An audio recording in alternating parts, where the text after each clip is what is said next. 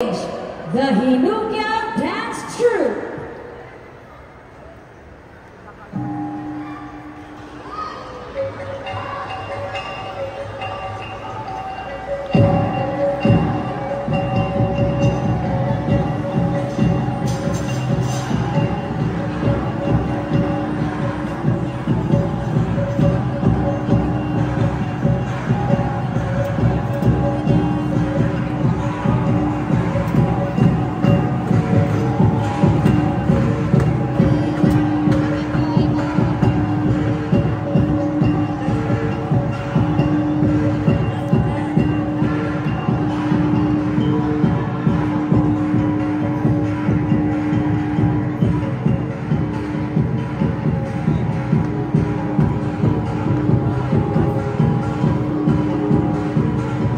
Hinugya Dance Troupe.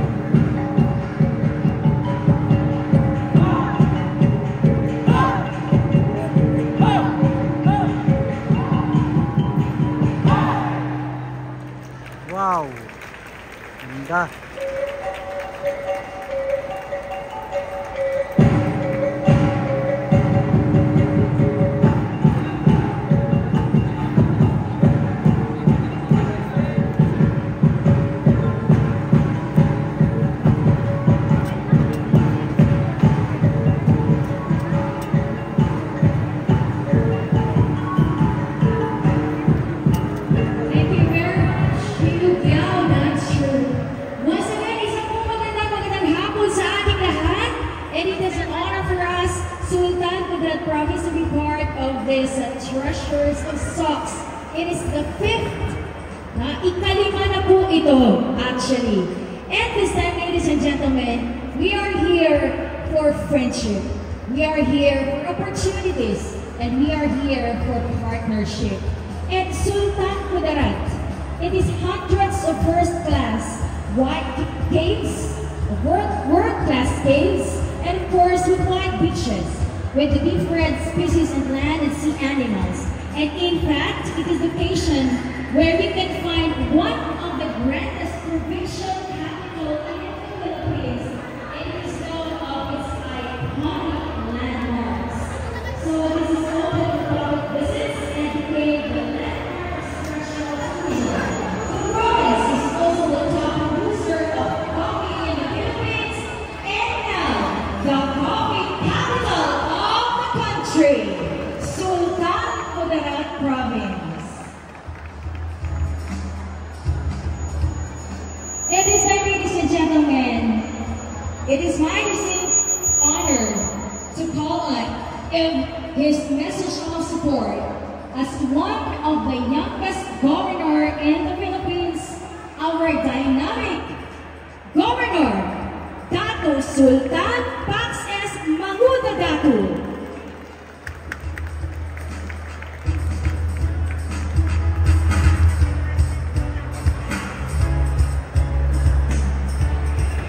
Maraming salamat po at isang magandang gabi sa lahat po ng ating mga kababayan mula sa Soxargen at sa lahat po na naririto ngayon sa Robinson's Place. Kami po na namumula sa lalawigan ng Sultan Kudarat ay nagpapahiwating ng aming taos-pusong pasalamat sa Department of Tourism na pinangunahan ng ating Secretary Frasco sa kanyang advokasya na ipakita ang ganda ng bawat probinsya, ang uniqueness ng bawat kultura at upang ipakita sa lahat na kahit anuman ang ating pinanggalingan, anuman ang ating lugar, tayong lahat ay Pilipino. Ang ating maikling mensahe sa gabing ito ay katulad po ng bisyon ng ating Pangulo na kanyang in-explain, na kanyang sinabi Governor at Dato Pax Ali Manguda Datu. 2022, ang tourism ay isa po sa pinaka-priority ng Marcos administration. At kami po mula sa Region 12 na nakikita po sa South Central Mindanao ay nagpapahiwating ng aming 100% support na kami po ay nasa likuran ng ating minamahal na Pangulo upang ipakita na tayo po sa Sultan Kudarat, sa Sarangani, sa North and South Cotabato at General Santos City ay kaya po makipagkompetensya sa ganda ng kultura, sa ganda ng lugar at higit sa lahat sa iba't ibang touristic place na pwede natin ma-offer sa lahat.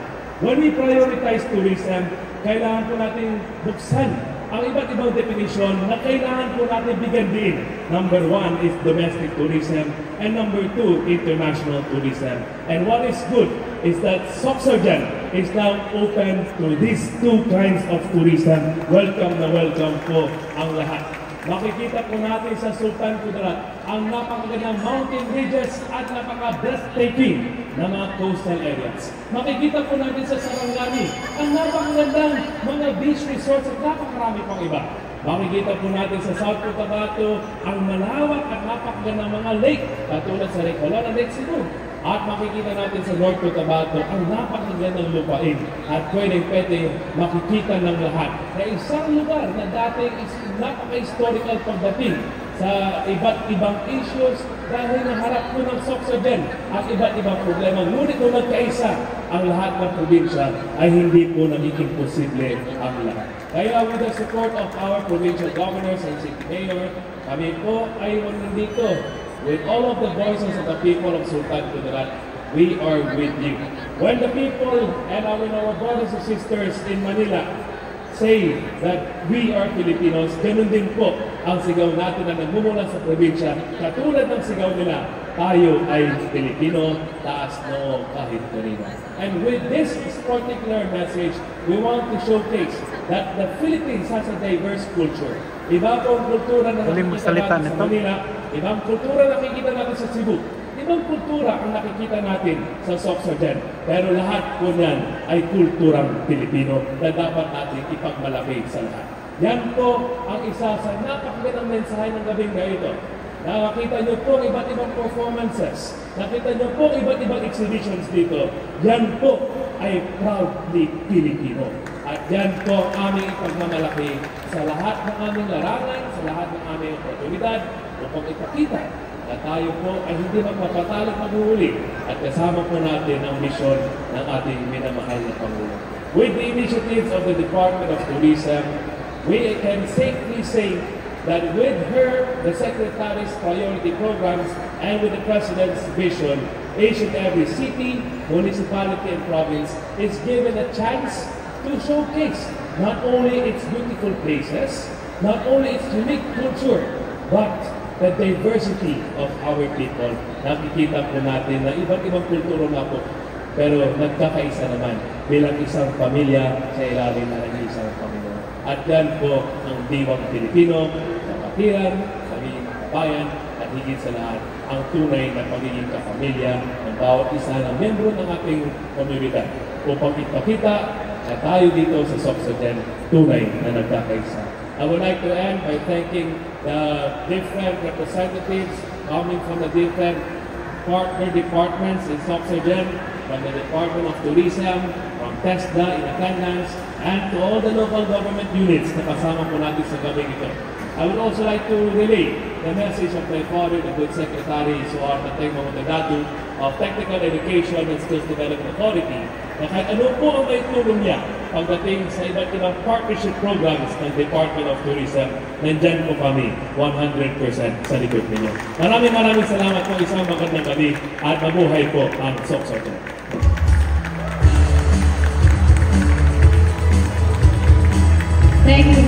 Thank you very much, Governor Datu Bax Ali S. Manguda Datu of Sultan Kudarat Province. So in Sorsogon, we are one. In Sorsogon, we are united. So as part of the region, Sultan Kudarat is a thriving premier tourism destination because of its world-class caves, pristine beaches, iconic landmarks, and now the coffee capital of the country. Since this morning, we offered a free flowing coffee out there. So kung gusto